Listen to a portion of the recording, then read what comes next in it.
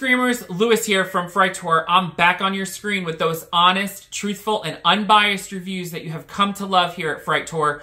I cannot wait to get back into the groove of things and start screaming and start experiencing all new haunted attractions spanning 4 different states, including Connecticut, New Jersey, Pennsylvania, and Maryland. Yes, I am talking about the haunted attractions of the Northeast. You know it. I know it. We all know it. I am brutally honest. I am truthful. I am unbiased. I will not shy away. If I do not like it, I will state the facts, my opinions, my recommendations, and my overall observations of the entire attraction. So, without any further ado, let's get right into it. Let's not waste any more time. Let's get to our first official review of the 2022 Fright Tour. But before we get into it, you know what time it is. It's time for you to subscribe and ring that bell here for my YouTube channel if you already haven't done so. What are you waiting for? Don't you want to know where the best place is each Halloween for you to spend your money and get the best scream for your buck? Don't you want to know? Then click the subscribe button and ring that bell so that way you are notified every single time I come out with a new review, a new video for your viewing and screaming pleasure. Click it now. Our first stop on this year's tour brings us to a town called Stratford, Connecticut, located about 3.5 hours away from home.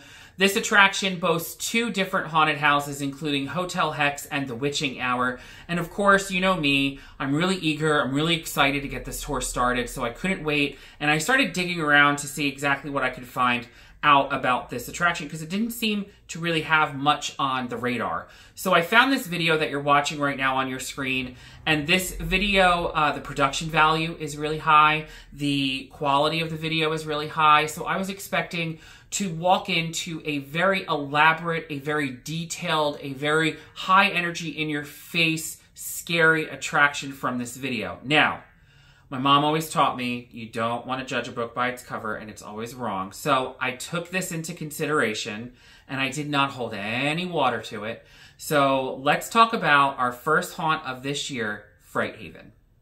As you roll up to the venue, it's located in the far corner of a shopping plaza. It looks like an old warehouse office building with a window and brick facade. You get out of your car, you start walking up to it, there's this mural or big gigantic photo in the windows, but you can't really make out what it is because it's kind of dark. And then it has LED lights that are all dancing along the perimeter of the roof to this obnoxiously loud, horrendous rock music. Now, listen, if you've followed me for years and years and years and years, you know that when you're operating a haunted attraction, you kind of want to set the tone before you go in. So why would you have really loud, obnoxious grunge rock music? It just doesn't make any sense. I want spooky music. I want like thunder, crows, stuff like that. You're about to walk into a haunted attraction.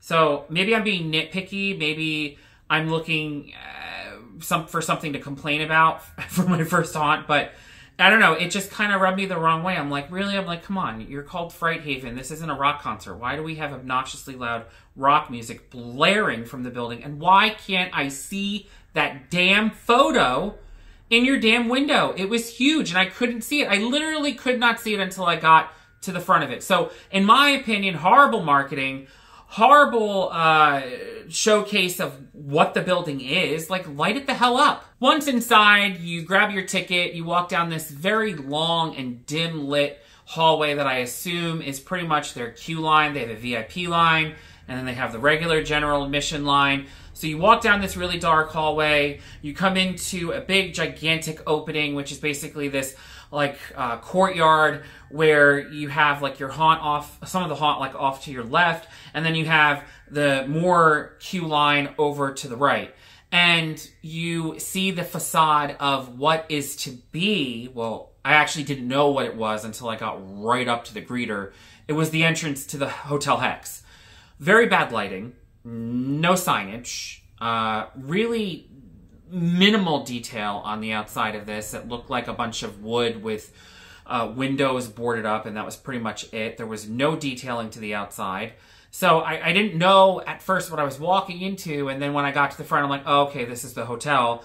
So we're about to walk through the Hotel Hex. So, you know in the beginning of the video when I said you don't want to judge a book by its cover, or you don't want to watch a video and assume that it's going to be something really fantastic, scary, and all in your face?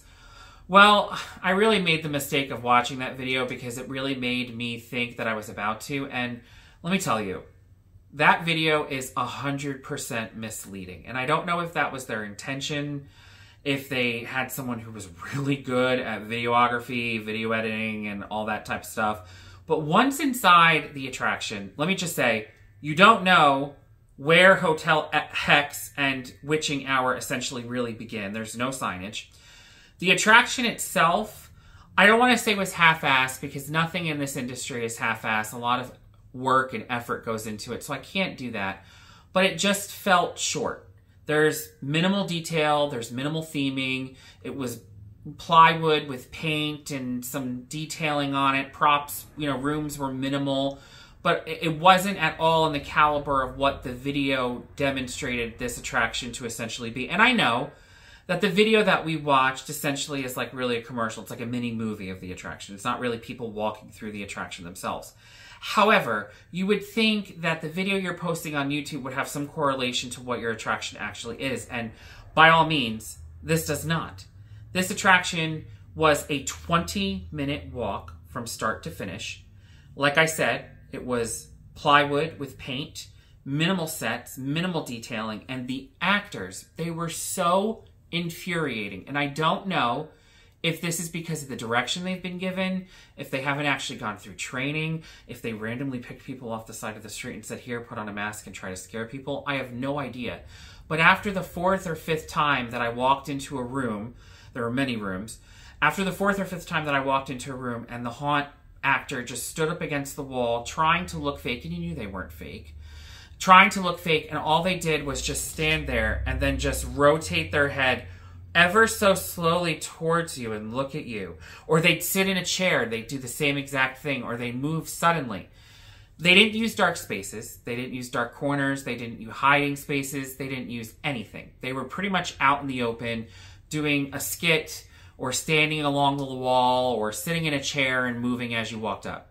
Doesn't do it for me. That ain't scary. Whole point of a haunted house is a startle scare, so get into those nooks and crannies, find the dark spaces, make some loud noises, scream. Oh, and speaking of screaming, when I walk through a haunted attraction and the first girl screams in my ear, I'll let it slide. The second one, maybe. The third, fourth, fifth, and sixth girl that decides to get behind me and ultimately scream at the top of their lungs needs to go. I don't find a scream like that scary. It can be when it's done right, and it may be done at a very low repetitive amount, but when it's constantly used, it becomes annoying. Like, I actually sat there at the last one and I was like, oh my God. I'm like, really? Honestly, can you come up with anything different? If it wasn't standing up against the wall, it wasn't sitting in a chair or screaming in your ear, you just walked. And they had some nice things. I'm not going to, take away some things from them. They had this one section where you ultimately came out, I believe you came out of the hotel and you were making your way into the witching hour. I'm not entirely sure. But you got up onto this ledge, and it had railing, and it was wood, and basically the actor would lead you down, and then as your entire group was on the ledge, the entire thing would shift and drop. So that was a cool scare. Weirdly put, weirdly placed. It had no kind of point to it at all. Like, that really honestly should have been something maybe in the hotel, like where you're walking down a hallway, or maybe like down a hallway with like a banister, and then like, all of a sudden the whole thing decides to give. That would have been really cool, but it just really didn't have any kind of point.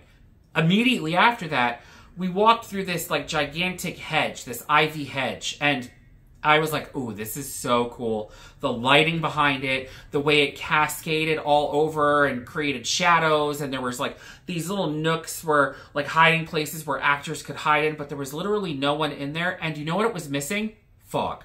The entire attraction, not one bit of fog, not one bit of complete darkness, no claustrophobia, no darkness, no disorientation, nothing. It was a simple, very simple 20-minute walk through 2 attractions from start to finish with actors who stood up against the wall, rotated heads, sat on a chair, rotated heads, and girls who screamed bloody murder in your ears to pop your eardrums.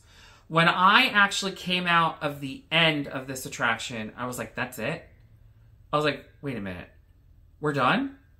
That's it? This is all this place has to offer? Luckily, I mean, I ended up, getting a t-shirt that you see I'm wearing here because I like to wear, memorabilia from the places that I'm visiting and support them because I do know that going, and building something like this, it does take a lot of effort, energy, sweat, tears, blood, money. It does. I fully get that. But when you're going to charge $25, you're going to promote videos on your YouTube channel and that caliber and that quality, live up to it. Put some really heavy detail into the haunted attractions themselves. Maybe just make it one haunt. Take those actors, move them into the hotel, give them some training, put some more expensive detail into the actual attraction itself, fully immerse the person. Oh, and let me tell you something, okay? It was a Saturday night. The parking lot maybe had, I don't know, like 15 cars in it. But for some reason, the grouper at the front felt the need, felt the need to make the interval times between each group very, very small. Now, I'm sorry. Your interval times between each group should essentially correlate with how long your line is. I waited 2 minutes. About halfway through the attraction, the couple in front of me who was practically in bed with each other, holding each other, walking ever so slowly, I caught up to them, who also caught up to the group in front of them, which were a bunch of kids that had to examine and touch everything. Ugh, it's so frustrating to go to a haunt and you're not able to enjoy it because you have a group in front of you that, I don't know, can't leave their hands off of each other. They practically have to make love while they're walking through the attraction. It's so annoying. It's not about that. You're scared. Okay, yes, I can understand. But literally, this wasn't scary. So I don't know what this girl was cowering in her boyfriend's shoulder for the entire time because I didn't jump once. I didn't startle once. I didn't scream once. No vocal anything came from my body during this attraction. So if it's like this the entire year, I don't know. I would definitely say get there as early as possible because it is an indoor haunt. You can do it when it is somewhat light outside, like literally at 7 p.m. when they open the gates. Because I would assume as it gets closer and closer to Halloween, it gets more and more busier. And from there, you have a conga-style line. And that just is not going to cut it in this haunt because you're going to be ultimately bored. And I hate to say that. I really do. It bothers me when, me, I hate, ripping an attraction apart like this. And I always say that I'm never going to, but sometimes you just can't help it. I ramble. I really apologize. I don't think it's right that I rip a haunted attraction in this caliber, but sometimes it has to be done. If you're in the area of Stratford, Connecticut, New Haven, Shelton, Hartford, New York City, any of those areas, and you're looking for a good haunt, in my honest and uttermost truthful opinion, Fright Haven is a definite no-go. It does not cross or check any of the boxes that I had when I was reviewing it. It's not scary. It's not at all creepy. There's no detailing. The actors lack any kind of enthusiasm and training or direction. The attraction itself has really overall just bad setup and bad layout. You can't tell what it is from afar or where it is. It kind of looks, the building in the parking lot actually is a lot more creepy than what's inside. So, if I were in that area, I would definitely be looking for something else. Fright Haven isn't on my list of things to do as a haunt in that area. I'm sorry. I have to say it. So, for the first review of the 2022 Fright Tour, I have to provide Fright Haven with a 1 skull out of 5. And this is mainly because of all the issues that I, namely, provided during this review. Actors, detailing, not being scared at all, not screaming, grouping, everything from top to bottom. Once again, it did not check any boxes for me. But if you're going to bring a family, if you have kids who are easily scared, or a girlfriend who's easily scared and you want her to practically, jump on top of you while you're walking through, then by all means, Fright Haven might be for you. For me, or someone who's looking for something a lot more scarier, a lot more intense, a lot more in your face, a lot more immersive, Fright Haven is a definite no-go. So, unfortunately, this is the first, hopefully the last, 1 skull out of 5 that I give this year. Well, guys, that is it. That is it for my first 2022 Fright Tour review of Fright Haven of Stratford, Connecticut. I really appreciate you guys continuing to support FrightTour, continuing to be active on our Facebook page, and of course our YouTube channel. Don't forget to have your friends and family subscribe to my channel, ring the bell, because it is important. You are spending money this year. Let's spend it right. Let's get you the best screams. Let's make you scared beyond all hell. Let's make you jump. Let's get you out of your skin. And the only way we're going to do that is if me and you work together and we get FrightTour going as the best and only honest and truthful review website in the entire Northeast. I review all the way down from the Virginias all the way up to Maine. So if you are in that general area, you need to like us on Facebook and of course subscribe to the YouTube channel, and of course visit our beautiful and hauntingly website that I have built from scratch, where you will find all of the information regarding haunted attractions in your area, reviews, ratings, and of course my top 13 list of 2022. So until our next review, guys, happy screaming.